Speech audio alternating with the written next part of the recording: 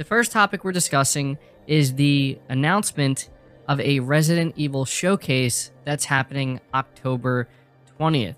Heading over to the official Resident Evil Twitter, they say the next Resident Evil showcase begins October 20th at 3 p.m. Pacific Time and 6 p.m. Eastern Time, featuring Resident Evil Village Gold Edition and Resident Evil 4.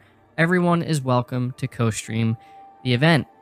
So this is quite the surprise, I think. Not necessarily the showcase itself, because we already knew that they were going to be doing a Resident Evil showcase in October, but the fact that it's happening literally the day after we get the Silent Hill showcase from Konami. So really great time to be a fan of survival horror. We're going to be getting these shows back to back, and frankly, I don't really think we could ask for much more than that. So I'm definitely excited, and I'm going to be tuning into that. And personally, I'm really interested in seeing more of Resident Evil 4 Remake. I think that's why a lot of people are going to be tuning into this, but I'm also curious to know if we hear anything more about PSVR 2 or see anything more about Resident Evil on PSVR 2. So